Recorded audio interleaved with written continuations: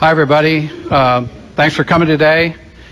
I wanted to introduce today's speaker. That's Dr. Paul Bologna. Some of you know Paul because he was a student here at one time and graduated in 1998. And for me, this is kind of an interesting week because I had my last student do her defense on Monday, Alex Rodriguez, and Paul was the first student that I graduated in the Department of Marine Sciences back in 1998. So kind of a memorial weekend for me. So I wanted you to see what Paul looked like back when he was a student. That's him up on the far left there, the second from the left, a couple of other cohorts there, just when we were opening the estuarium. What we had is the old estuarium. And you can see Paul in the middle there too, as he looks more like today. So let's see.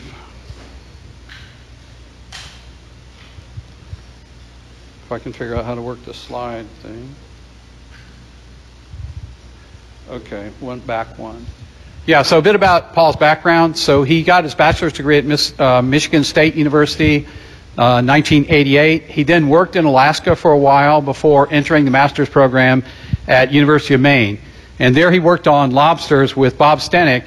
And John Valentine and I actually met Paul at University of Maine. We had a field marine science class that we brought up to Maine, and he was there at the time. So we shared a few beers with him in the evenings, and eventually Paul got in touch again and wound up coming down here to work on his PhD, which he finished in '98, as I said. You can see he worked on seagrass here. After he left the lab here, he took a postdoc at Rutgers University working with Ken Abel there, and also continued his work on seagrasses while at Rutgers.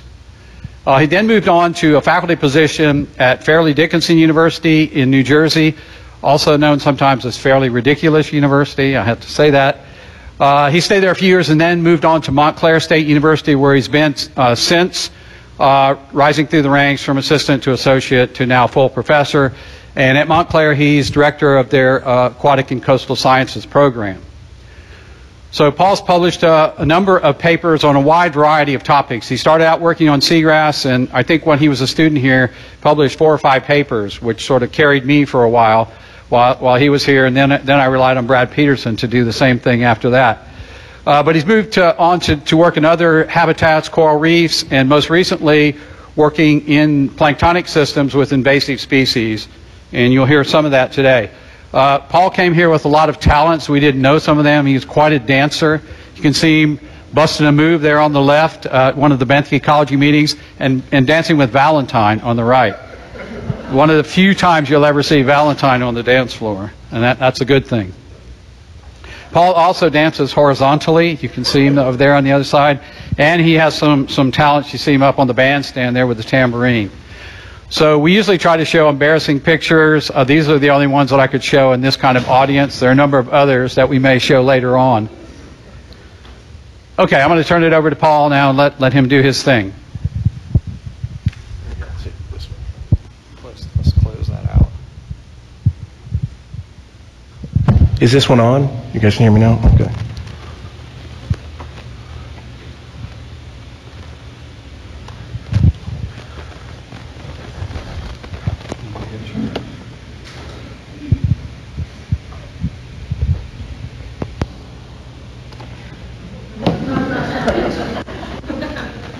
Okay, so like Ken said, he didn't give you all the details on some of the things. So in fact, when I first met Ken and John, when they came up to Maine where I was doing my master's, all I knew was that there were these assholes from Alabama who came and were just totally trashing the field station, and I had to wash their dishes if I wanted to eat, and I was not a real happy camper, and there was always at least a half-gallon of vodka sitting on the table when we had our little chats in the evening.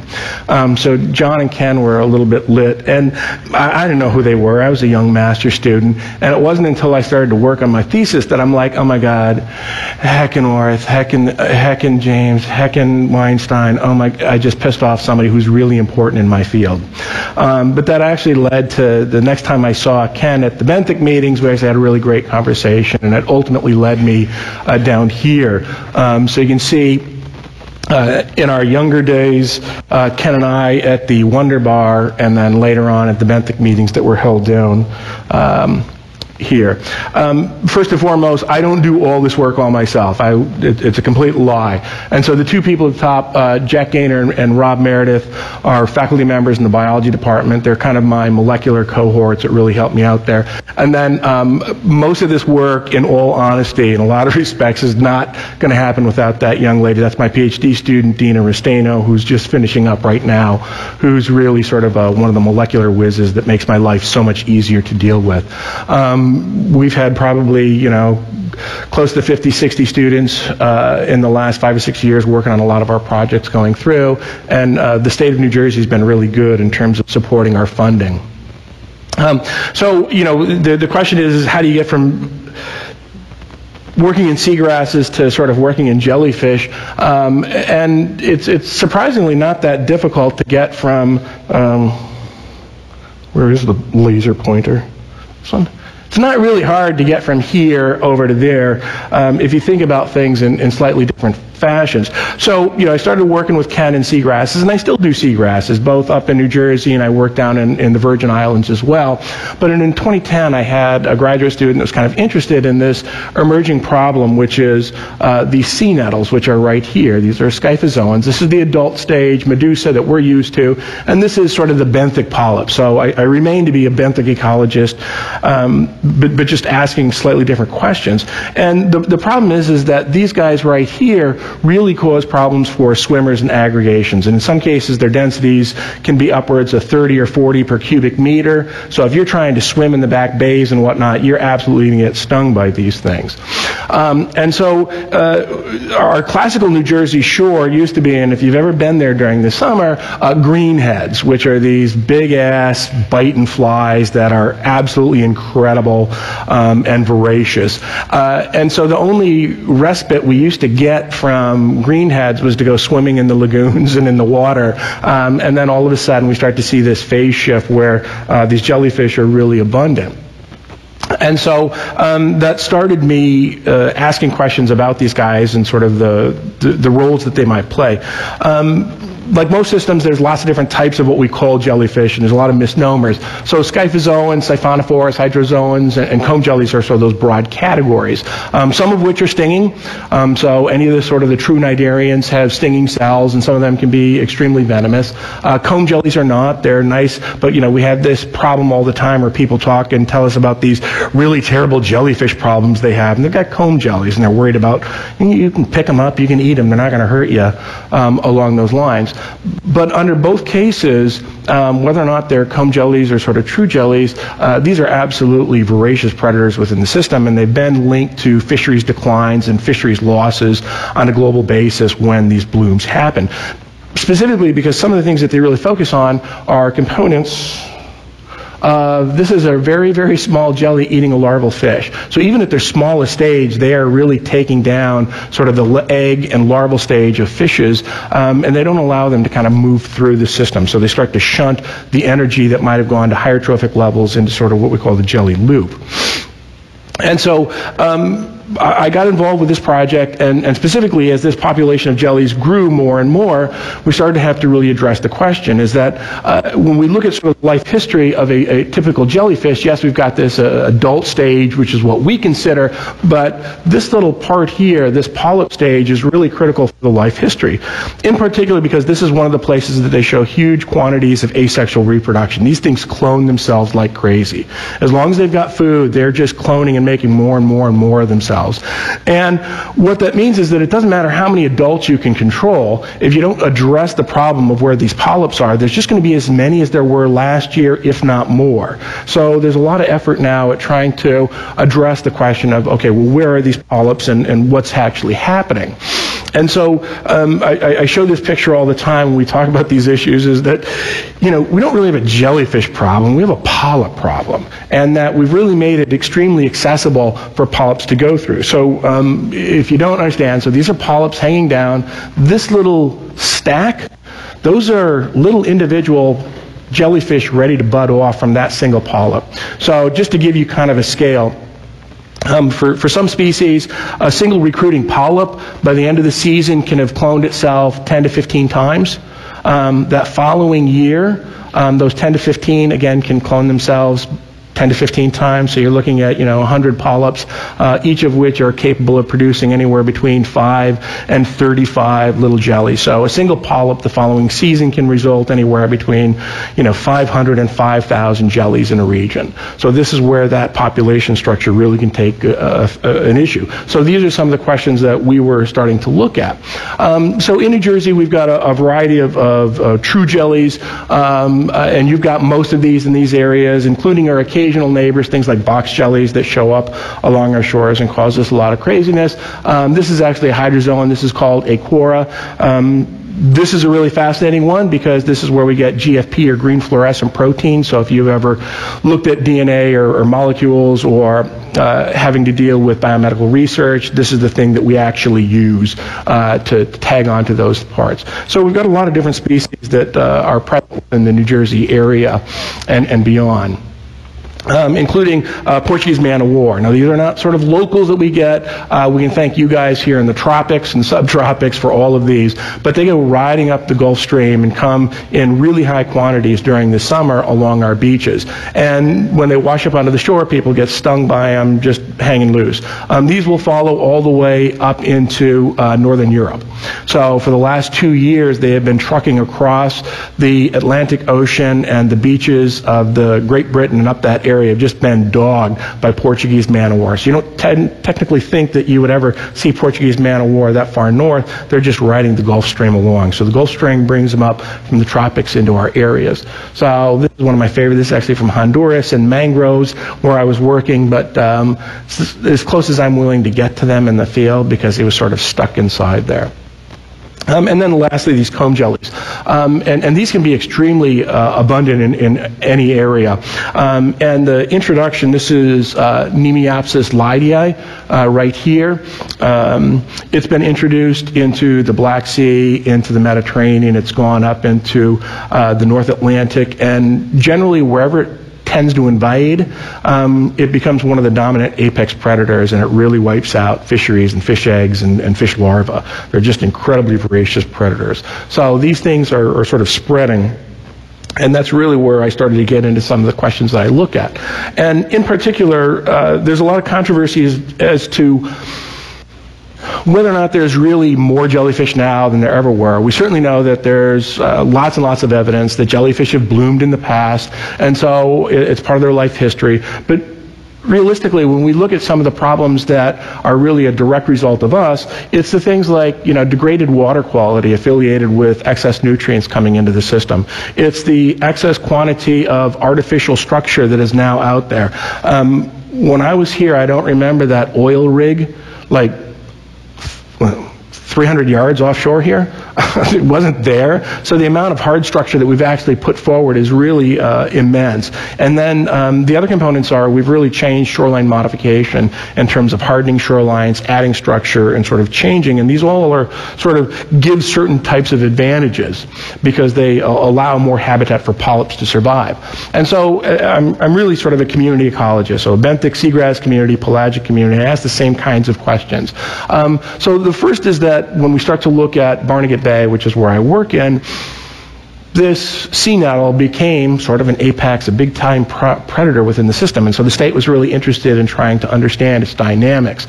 At the same point, we had a small storm called Hurricane Sandy, and it's really allowed us to take a look at sort of what were the impacts of this hurricane on the community structures that were out there. And also trying to work to see, do we see recovery, resilience of these post that particularly large storm? So just to kind of give you a feeling, this is Ocean County in Barnegat Bay, and you can kind of look at the different trends. So back in the 70s, in this region, we still have a tremendous amount of forest and all the rest of this. And then, fast forward 50 years, and these are incredible, dense developments of people living alongside there, along with all of the other sources, impervious surfaces, so you're increasing runoff, nutrients, all these other factors that really sort of negatively impact our coastal areas. One area that I was very interested in addressing is this concept of sort of hardening our shorelines. So we did a lot of sort of marsh conversion, from what we had was a nice salt marsh into now a community where we're sort of maximizing the number of people who have waterfront developments. You can imagine changes in water quality, if you live back in here, how much tidal flushing that you're going to end up having? Not a whole lot. So a lot of these places in that ensuing period have really seen a lot of really nasty degradation of water quality. So, those are some of the problems. Then what do? Well, we start replacing things like creosote and all this nasty stuff with vinyl bulkheading and steel bulkheading and concrete to sort of make it nice. What ends up happening then is you just have increased the quantity of available space for these polyps to grow. And with the really degraded water quality, nobody else can live there. Barnacles land and they all die because there's no oxygen within the system, but jellyfish essentially aren't really daunted by really almost hypoxic conditions. They can survive extended periods of less than 2 milligrams per liter for days. For days they can survive under those conditions. Most organisms really don't. So they basically have no competitors for those areas, and they can just clone themselves, and that's what we end up seeing. So the first set of these research objectives that I was working on were to try to figure out, okay, well, what is the characterization of these gelatinous zooplankton? We have little to no data actually within the bay, and certainly we've seen theoretical shifts over the last decade with the advent of these guys.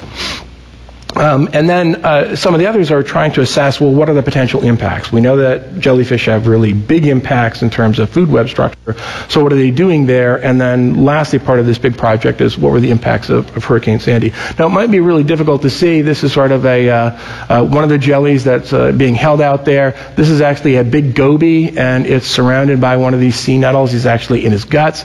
Inside here, if you can see all of those little specks, those are all little teeny jellies out there. So the densities of some of these things can be incredibly high. So, quick methods. Sampled the hell out of the bay for 3 years to try to make these assessments and look at our validation and changes over time.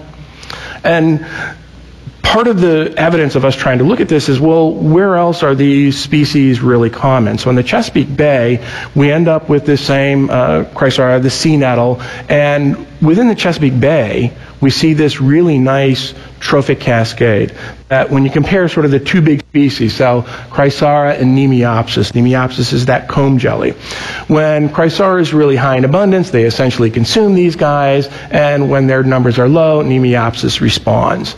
At the same point, when Nemeopsis is really high, things like copepod abundance, or when Nemeopsis is low, copepods are very high, and the reverse is true. So we see this really nice trophic cascade in the Chesapeake, and that's kind of what we were expecting to see in our results, that you're going to have this same sort of pattern. And sure enough, if you just compare the two species, that up in here, this is sort of north to south in our gradations. In that highly developed northern area, we get huge numbers of these sea nettles, and at the same point, Nemeopsis is essentially excluded. It's not excluded, it's eaten. It's completely lost from the systems up there. So we have sort of this tale of two bays. And so essentially when these guys are up, so we know that we've got this real strong top-down effect that the sea nettles have on Nemeopsis. However, when we ask this question, does it result in that same sort of trophic cascade that we see in the Chesapeake, the answer is no. So if we look at this response, yes, so as these Nemeopsis, as soon as Chrysara comes up, Nemeopsis sort of, crashes down. When we look at the difference between Nemeopsis and copepods, copepods actually peak after Nemeopsis peaks in the spring. So they are no way controlling that population. But when we actually plot sea nettles and copepods, as that goes up, these guys are taking them out. So they become sort of a more generic predator within the system. So they eat whatever's available. So Nemeopsis is gone, great, I'll switch to whatever's there. So they have proven to be relatively opportunistic in their distribution. So we don't see that trophic cascade. So this is all happening in 2012. We can demonstrate all of these processes. Then in October of 2012, this little storm comes through our particular area and really wallops the mid-Atlantic and New Jersey, New York in particular. And part of what we do, and we can look at this, is that we had storm surges anywhere between 11 to 13 feet. Now, you guys are kind of normal to that because hurricanes are a regular process down here, and you've had to deal with your own island breaches, etc. But for the coastal mid-Atlantic, this is a really extreme event to come through. So this is not an atypical position. What you can notice right here, you see that 719? That's the address of the house. Okay, so they were going through, and the structural engineers are going through and trying to document what's actually out there, spray painting what remained of what should have been the lot number, but there's no house, but his boat is happily displayed alongside there. And one of the big things that it did is on the northern part of the bay, we actually have this really big breach in the island, and all of a sudden we've got this big flushing associated with that. Now, when you bring in humans into the mix of things, how long did that breach last? As quickly as the Army Corps could get and fill that sucker in, it did.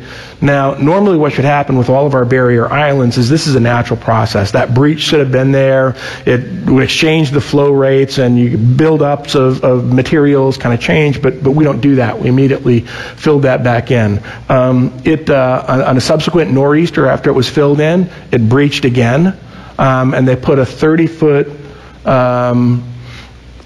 deep steel seawall here down into the ground, and on several occasions when we've had other big nor'easters, it's exposed 12 to 14 feet of that wall that they've had to since refill with sand. So something happened offshore that funnels the water right in that area, and it's just another matter of time before that breach is pretty significant. So if we look at sort of what happens, a tale of two systems, 2012 before the hurricane came and then beyond, what we see is with our sea nettle populations, essentially they decline really significantly. And much of that is that the polyp habitat, docks, bulkheads, we've got all of this material that's been destroyed, it's been thrown out, so the reservoirs of polyps are gone. So what does that do to the rest of the organisms? So Nemiopsis, which is this comb jelly that's got these big effects, lo and behold, post-Sandy shows this big increase in its relative densities. But then, we get this, and the question is why is there this big significant decline in 2014? I mean, their major predator's not there anymore. It's still really depressed. So what's actually causing this? This was a really strange kind of issue. Lo and behold, when that top predator is taken out of the system, all of a sudden the diversity of all different other types of jellies in the system starts to rebound as well. And in the 2013, I'm going to move this up there, that big bar, these were oceanic salps that were now being pushed into the bays. So is a salp a single creature, or is it a colony of hundreds? So if we actually just sort of like ignore that fact that every little unit is at one or is it part of a whole, what we see is that over the following 2 years, we actually get this big increase in the diversity of other jellies. So that list on the far right are all different kinds of gelatinous zooplankton. So with the removal of the top predator, we actually see blooms of all these other species that really have been suppressed for years while the sea nettles were dominant within the system. And we can actually sort of plot out what our communities look like in principal component analysis, where, in 2012, the driving factor up here are these sea nettles. Our 2013 is really driven by these huge numbers of salps that are oceanic. They shouldn't be in the back bays that are coming in, so we know that we've got differences in tidal fluctuations. And then in 2014, we really get this big scattering, but it's, a whole bunch of new species that are really contributing to what the community actually looks like. So in terms of what were the overall impacts of the hurricane, that destruction of the habitat really limited the population of sort of the apex predator within that system, and then we start to see these increases in the diversity of other organisms. And so we really see this big shift in what the pelagic community actually looks like. So now we're going to actually get to what I'm here to talk about, which is sort of like changes and things. For all the students out there, going to meetings is your greatest opportunity to learn stuff and take new directions. So we went to the Jellyfish Symposium in Barcelona in 2016 to present findings from a couple of different pieces of work that we're going through. Talked to Larry Maiden at Woods Hole, and he was asking, have we ever seen this little thing called a clinging jellyfish in New Jersey? Because we've got grass beds, we've got all the right kind of habitat. I'm like, I've been working in these beds for almost 20 years. I've never seen one. And we're doing jellyfish now. I've never, ever heard of them. So we get back from that in the first week of June, and our intention is to go look for it. And gosh darn it, this guy right here, fisherman all his life, sees something really strange in the water, scoops it up, gives it to the local aquarium, and they call us, and there it is. So what we had just talked about at this international meeting looking for actually came to us. And it was kind of a big deal. And, you know, this is a NBC reporter here coming out to talk to us about these things and these new finds. So it kind of found us. So this is this little guy here. It's called Goninemus vertens. He's very, very cute. This is actually one that's very filled. He's got a larval fish in its gut right there. That's the head of the fish inside of it. So we know that these guys are also big predators. We just don't know what they do. It's called the clinging jelly because it's got modified tentacles that actually hold on to things like eelgrass and seagrass blades or vegetation. It's what they do. You can see him right here. He's holding on to some artificial seagrass ribbons. They're native to the Pacific, but they've been known in the Mediterranean for over 100 years, and there's some really fascinating stories about these guys from that particular area. So we've seen them up in this Manasquan was the first one, but we've found them in other places. They're relatively small. Here's the big part. They're extremely venomous. They're nasty little critters despite their size. So we get back, we're dealing with this thing, we get emergency funding from the state for a couple of reasons. One, we're able to identify and sort of confirm it through molecular analyses, but then we also get the first person that gets stung by one of these guys. And this kid spends 2 days in the hospital on a morphine drip. And essentially the way he explained it to me is, if you know what a Charlie horse is, when your muscle tightens and it won't release, imagine your entire body doing that. And that's what he was talking about. I subsequently went up and met with a guy in Connecticut who got stung by one. He was immediately medevac to Yale Hospital because I thought he was having a massive heart attack because he got stung somewhere up in here. And the venoms affiliated with paralysis are just so potent in this thing that basically he was getting kind of shut down.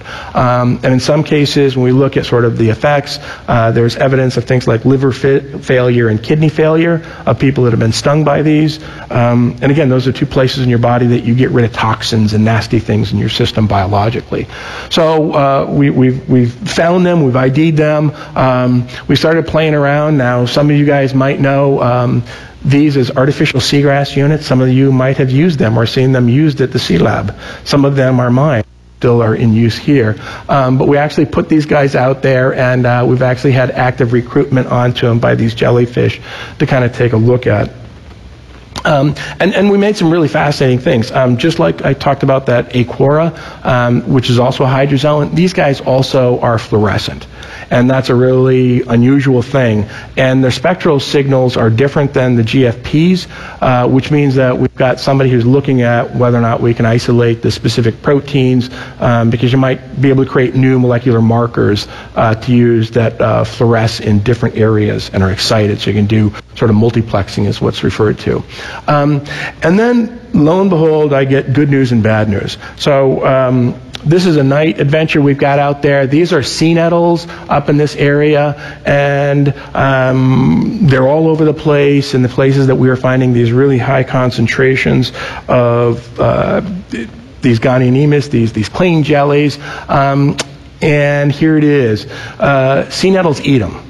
So I'd been spending the last 5 years trying to figure out how to get rid of them, and lo and behold, they eat them.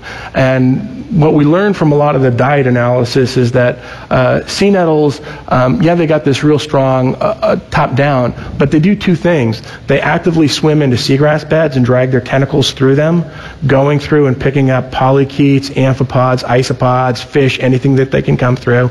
They actively swim to the bottom and drag their tentacles in the mud, trying to grab at organisms. And so one of the things that we've actually come about from some of this work is that we might see this really strange benthic pelagic coupling. Typically we think of jellyfish sort of feeding in the water column, and then when they die, all their carbon, everything sinks to the bottom. It's not been discussed the fact that maybe there's this other pathway going from the bottom coming up because these predators are mobilizing stuff that's down there. So in our molecular confirmation of a lot of our diet analysis stuff, we found them eating sea anemones and all kinds of benthic organisms that they shouldn't be eating, sea cucumbers, all this really strange stuff that can only happen while they're dragging their tentacles through the mud resources.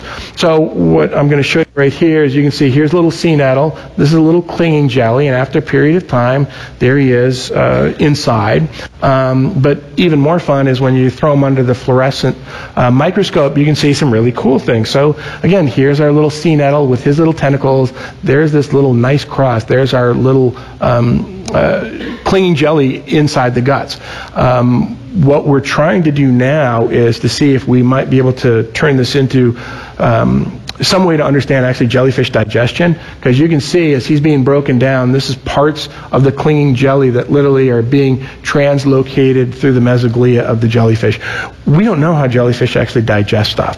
We know that there's a gastrovascular cavity. Food comes in, it's kind of digested and it's distributed, but it's really hard once it's turned into sort of protoplasm goo to actually follow it throughout there. So we're trying to use this sort of fluorescence capabilities here about it. I've had to give these talks to the general public where I talk about hooray for sea nettles. Yes, I've been trying to kill them for 5 years. We've got funding to look at different approaches to getting rid of polyps, and lo and behold, they might actually do something good for the public, because I'd much rather be stung by a sea nettle than one of the clinging jellies any day of the week. Now, I've stung myself with most things, intentionally or unintentionally, including Portuguese man of war. I've chosen not to test my luck on these, just because I don't want to know. Although there is a formula to sting no more, which is supposed to maybe work for them, I'm unwilling to take that risk at that point.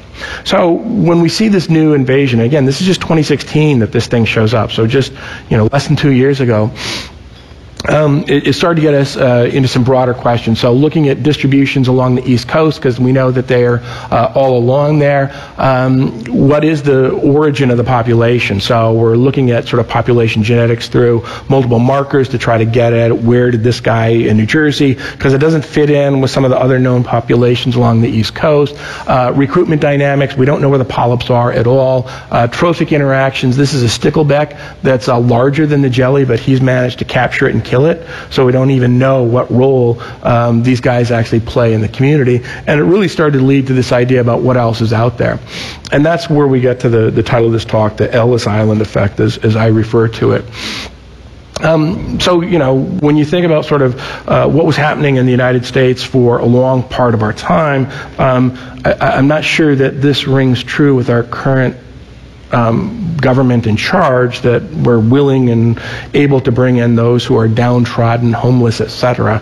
But the promise is that this is a great place to be. And so we see these really mass migrations, and it doesn't matter how you look at it.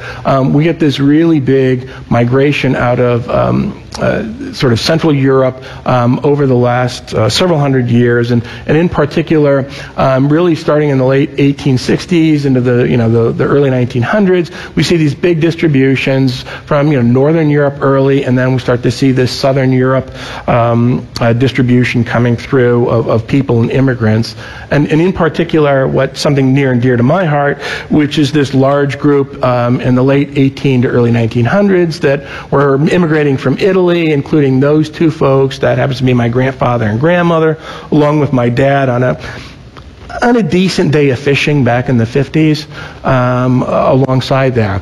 And the reason I say that this Italian immigration is kind of interesting to the story is that a lot of the species that we're starting to identify all have Mediterranean origins.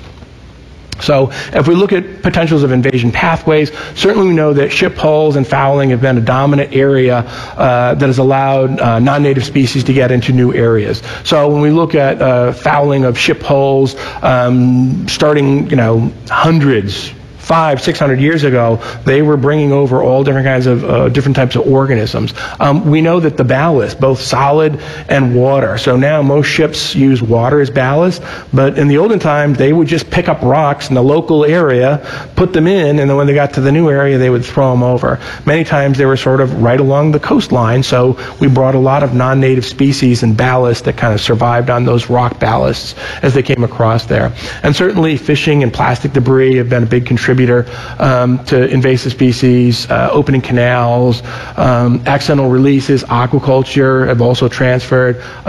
In this area, this is Halophila stipulacea. It's taking over the tropics in the Caribbean at an incredible rate in terms of its massive spread. So this is actually one of the species that I work with down in the tropics as well, sort of theoretically potentially displacing a lot of native seagrass species in the Caribbean.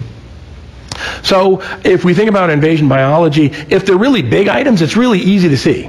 Big animals are easy to see, big plants are easy to see, and you can see them from a distance. So surprisingly, even though that's only an inch, that's still relatively large, and you can see them. So part of our quest has been, well, what about small cryptic species? How is it that we can find and identify these that are out in the water? And so there's a lot of different methods that we can do and that might work. So we've used a lot of settling plates. We've used fluorescence to try to identify organisms to see whether or not they do fluoresce. That helps us kind of move them in different pathways. And then one of the big things that we've really been involved in are different molecular approaches to ask the question, are there different things out there that we don't know about? So in terms of broad-scale molecular approaches, one is just sequencing unknowns. I don't know what it is. I can tell what file it is. So then at least I can, got some group that I can go through and sort of targeted analysis of known sequences, 16S, CO1, 28S, these different mitochondrial markers that may be out there allow us to do it. There's also the approach you might have heard of sort of barcoding, which is you take a big sample, deep sequence it, and do a lot of high-end bioinformatics, and we come out with what's there. And then something that we've been working on, this idea of let the predators actually find the prey. And I'll talk about our friendly little nudibranch here in just a minute. So let's go back to this first invasive, this Ghanaianemus, which is the first one we found just a couple years ago. Its native range is in the Pacific. However, it's really got this strong Mediterranean key from the 1920s and earlier. So we know that it was invited already in those places, and that's one of the potential pathways that it comes through. Highly venomous, really nasty little guy. And let me tell you, it is an extremely beneficial to live in New Jersey when you have both New York and Philadelphia television markets. And when NBC in New York gets your story, they run it at 5, and then Philly runs that same story at 6. In the month of July of 2016, I probably was doing anywhere between 4 and 7 media interviews a week. And in some cases, they would have, CBS would show up to interview us, and then, half hour later, ABC would show up. And so we even made it into the New York Times about this little guy in a rapid period because of sort of the fluctuation. And the reality is that because it really poses a serious health risk of people that were out there that might get stung by it, there was a tremendous amount of media that came with it. So after we saw this, we're like, well, we got all these old settling plates still in jars. So this is the other piece of evidence or piece of wisdom to depart on all of you students that are out there. Keep your old samples. You never know when they might come through. So we were going through jars of old settling plates preserved in ethanol, desperately looking for the polyps of these little teeny clean jellies. Now, we didn't find any. However, we did manage to come up with these little 3 things. And these are, a millimeter in size. These are really, really small, teeny polyps. You can see that these are the tentacles. This is their basal disc where they attach. These are actually medusa buds that are bumping out of these. And so we've got all these really small things.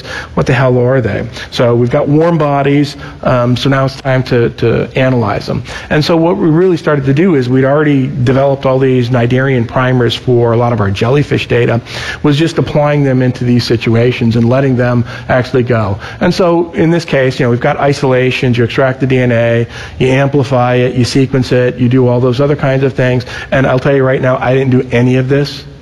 This is where your colleagues and your students are really, really useful because they did all of this work and then they come back and they tell me and I get to tell these really cool stories, but they do all the hard work.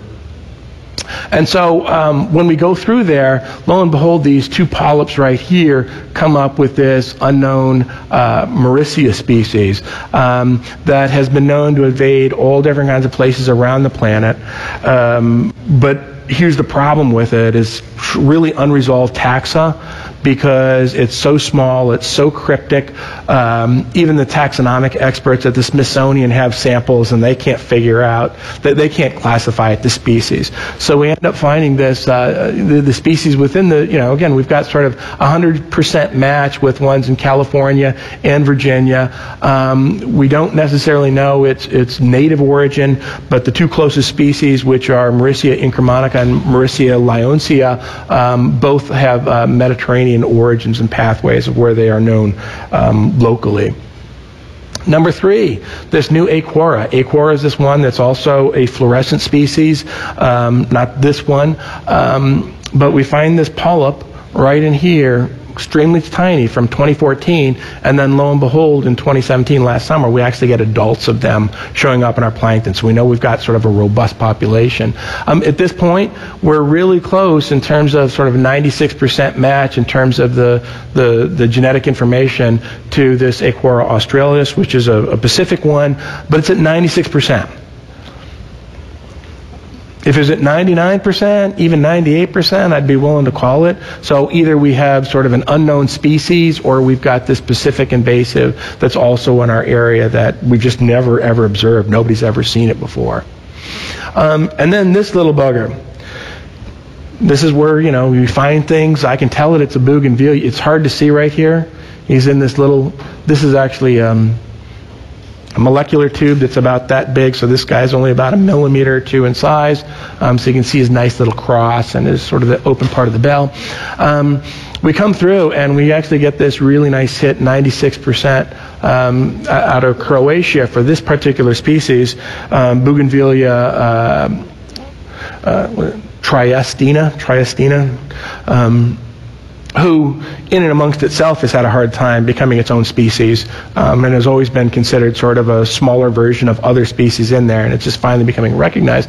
But this is another, Mediterranean species. So essentially we think that we've found in just the last year and a half 4 different sort of invasive species that we've never seen before. Now here's the last part that I'm going to talk about. Nudibranchs, really interesting, and this actually led us to finding a couple of different things. Nudibranchs feed on the polyps of cnidarians, and in particular they're after their nematocysts. They can take the nematocysts, the stinging cells, translocate them, stick them on their back in these serrata right in here, and essentially they sort of coat the edges of themselves with these stinging cells. So if a nosy fish comes and says, oh, isn't that a juicy little morsel, and they go to attack them, they get a face full of nematocysts that sting them. So it's an act of predation deterrent that they do this. And so we figured, and correctly so, that if we take these guys and we crush them up and extract the DNA, and then we use cnidarian primers, something built for, jellyfish, that potentially if those cells are still intact, that they're actually going to amplify, and we ought to be able to get a read. And theoretically, it's not only sort of what they've got in their guts, but it's also a long-term record of what they've been feeding on. And a big part of this is that in so many cases, we have no idea where the polyp stages of a lot of these different species actually are. But these are a lot easier to see than necessarily those sort of millimeter and less sized polyps. And so we run it under those same patterns. And lo and behold, what do we find? Obelia is a hydrozoan, but it's extremely common. It's a native in our area. But the same Mauritia, it's feeding in our area on these things, and it shows up in the DNA. So we actually were able to extract that. Now here's a couple of other strange ones. All these things in blue, these are nudibranchs that come up in the system.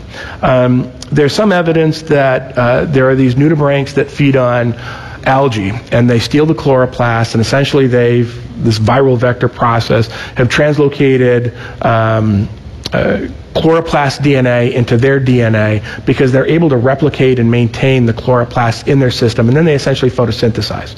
So after they've consumed this, they can just continue to grow and live, and they become photosynthetic. So there's evidence for those that they either have undergone sort of lateral gene transfer. And certainly when we start to see some of these matches for the Tolinas here at 99%, that we use cnidarian markers to match into that there's the potential that there's some lateral gene transfer happening between some of the hydrozoans or some of these cnidarians and the predators that are out there. Because when they grab the cells that are stinging cells, they try to get and harvest immature. So somehow they've got to tell those nematocysts to mature to full before they stick them on their backs. So there's got to be some cellular direction that tells those cells that they need to mature and that they need to kind of become fully. And so one way is either that they keep the cells alive sufficiently to let it to go, or that they have their own cellular mechanisms to release molecular signals for them to mature and stay within there. So we still have lots and lots of sort of unresolved species that are out there. In this case, this is a little polyp. He fluoresces. It's hard to see. These are a polyp. What we think is a small polyp as well. Again, this is a millimeter, so this thing is like a half a millimeter in size. These are two of our unknown really small jellies that are in the process of being sequenced. So we have no idea on how many more species we may come up with and sort of this approach in terms of what's native. And so I'll finish up here with, yes, we were in our younger days part of the Corvette Kenny's All-Star Band back in the 90s. And then this is the illustrious Dr. Heck on stage with the Diving Ducks at the Bentham Ecology meetings. And then Ken and John, which really gave me an opportunity to come here and to love this place and have a great time studying. And with that, I will take that's the money that he got for the ride. If you've not heard the story about the ride, it's a good one, and I'm willing to answer that question, but possibly after we go to the question modes, and it won't be forever preserved.